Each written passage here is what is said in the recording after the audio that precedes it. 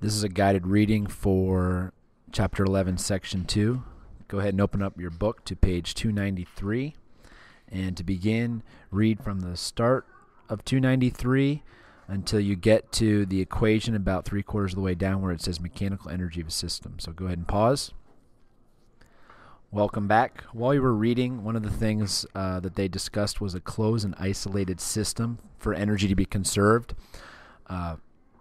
You haven't had a really good definition for this yet, but a closed system is one in which no mass is gained or lost. So basically, if you pick two cars as your system, you're not going to allow a chunk of the car to fly off or allow something to fly in. So the mass of the objects that are in your system must remain the same. So that's no gain or loss in mass. That's what is meant by closed.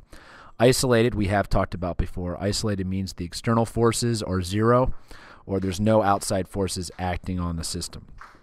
If that's the case, energy is conserved. Now, for mechanical energy can be conserved, it gets a little bit trickier than that. But for just in general, for energy to be conserved, if you have an isolated closed system, that's it. It's got to be conserved.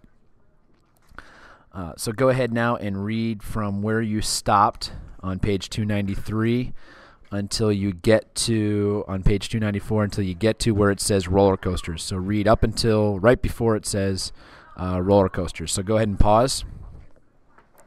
Welcome back. As you read there, that was simply an example problem of applying conservation of mechanical energy.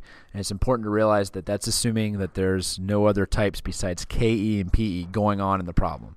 So it's just the energy is either KE or PE at any given time, or a mixture of the two. Nothing else. No internal energy, no rotational, etc.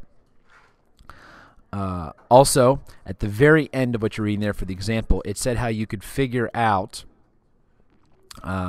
the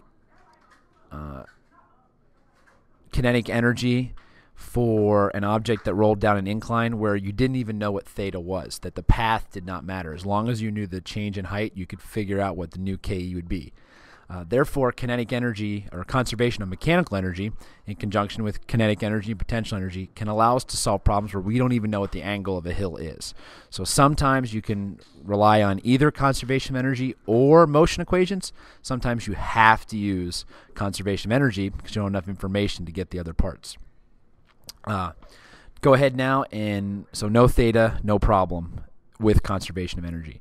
Now go ahead and read from roller coasters to the end of page 295 and then stop. All right, welcome back. There are a bunch of examples there of conservation of energy, which we'll talk about in class as well. And at the very end of 295, they called something thermal energy, which we will in the coming chapters call internal energy, and that is another type of energy. So if the mechanical energy of a system is going down, some students have asked, where does it go? Well, sound, internal energy, other forms that we may not account for in our conservation mechanical energy problems. But to a good approximation, if we're neglecting air resistance and friction and we don't have any collisions or anything, we should be okay. All right. Go ahead and, oh, I'm sorry. That was it.